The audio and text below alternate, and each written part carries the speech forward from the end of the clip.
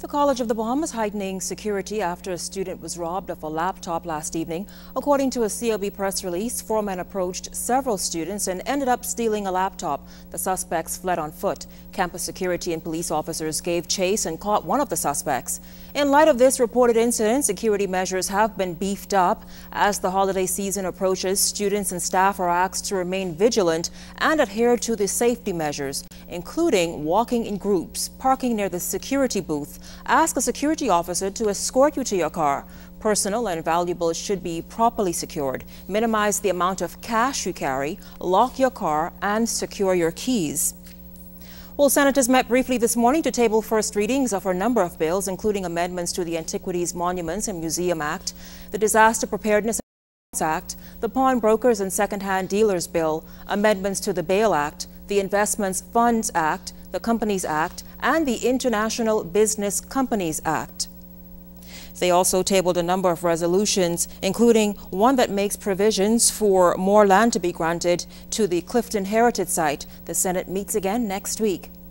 Rory J. Sands is no longer chairman of the Antiquities Monuments Commission. This according to reports reaching our newsroom late today. Now, we spoke with the minister responsible, Charles Maynard, who confirmed that he received a letter of resignation from Sands yesterday.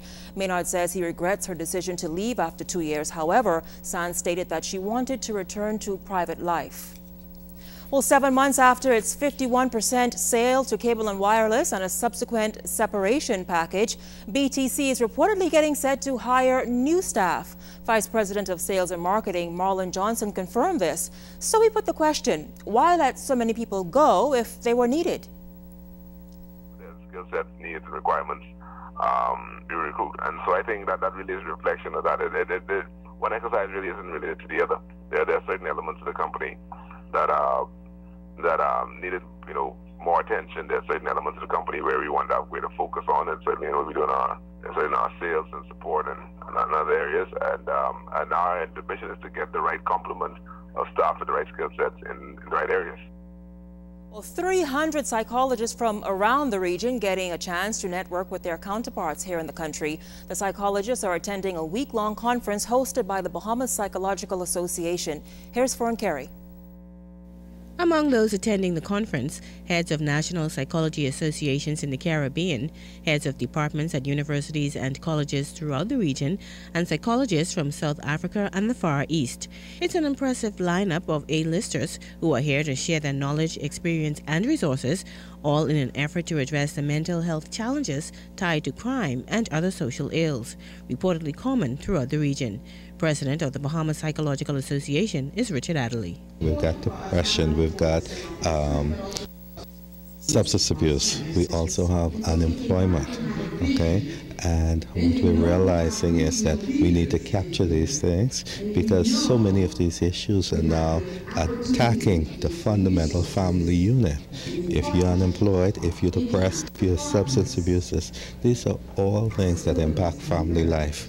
Health officials say depression will be one of the major healthcare issues in 2030, and that's why Adley says it's important to establish a network among psychologists in the region in order to provide support and collaboration moving forward. Trinidad may have something that they found working, Jamaica may have something that's been working, and rather than reinvent the wheel, what we're now going to do is to utilize those things, see how we can enhance them and put them all together.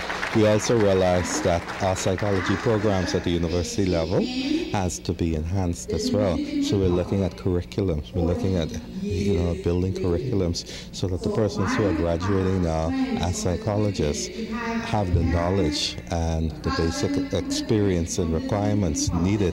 Clinical psychologist Carolyn Roberts agrees. Depression impacts everybody because whatever happens in the family impacts on the children. So consequently, you have a rippling effect. And so our work here has just begun. And we're really looking forward to continuing the collaboration with all the other persons from throughout the Caribbean. The conference will close out on Friday. Fern Carey, Zns News. He's operated a successful business for 16 years, but there's much more to Terrence Forbes. You see, he's a pastor, district overseer, and gospel recording artist. His project was 12 years in the making, and is expected to be one of his biggest in reaching souls. He feels the timing is right. Now, back in 2009, Forbes released the Marlon Award-winning single, Plead the Blood of Jesus, and now the full album is ready. We want to convey the message of the power of the blood of Jesus. Without the shedding of blood, the Bible says there is no remission of sins.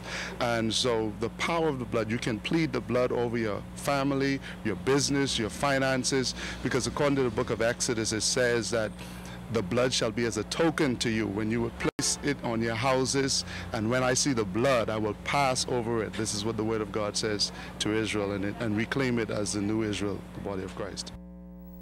Now, on Friday at the Church of God East Street Tabernacle, a free album concert will be held in collaboration with a number of other leading gospel artists.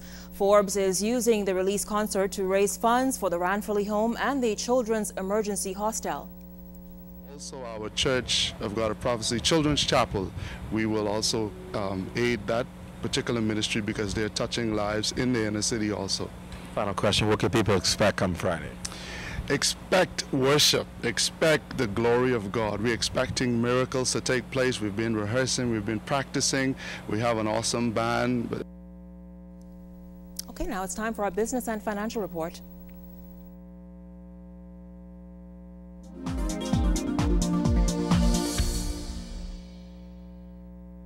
Welcome to tonight's edition of the Business Beat, sponsored by Royal Fidelity. Good evening, Bahamas. I'm Zns Evening. Let's take a look at what's making business news today.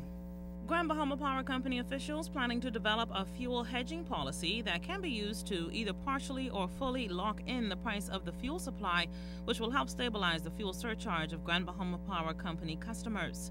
Grand Bahama Power's president and CEO, Sarah McDonald, revealed plans for the new program at the ICD Utilities annual general meeting Tuesday. This will mean GBPC's fuel purchases will be based on an average of prices over time instead of one price in a given month. The hedging program will not reduce the long-term price of Grand Bahama Power's fuel oil, but rather reduce the market volatility in what it pays for oil and what its customers pay for electricity.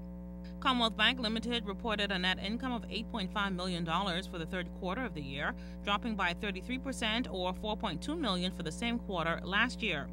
Key highlights include net interest income was at $29.1 million. The bank's net interest margin remained consistent at 70% over the last 4 quarters. Loan impairment expense of $9.1 million jumped significantly, more than doubling the $3.7 million recorded in the comparative quarter of 2010 and half of the total amount recorded by the bank last year. With economic weakness expected to continue for at least the next year, Commonwealth Bank must focus on the management of its non-performing loan book as well as control of its non-interest expenses, as these will be the key determinators of the bank's bottom line during the remainder of 2011 and the year 2012. And this note from the Ministry of Finance, the Business License Valuation Office will be closed half-day this Friday, November 18th, and reopen on Monday, November 21st at its new office at Charlotte House, located on Charlotte and Shirley Streets. From the international business scene, European Commission President Jose Manuel Barroso warned that the Eurozone faces a systemic crisis that needs deeper integration to resolve. His comments came as figures showed Eurozone inflation was stable at 3%. And in regional business, the United Kingdom government has asked the Cayman Islands government to sign a mutually agreed framework for fiscal responsibility.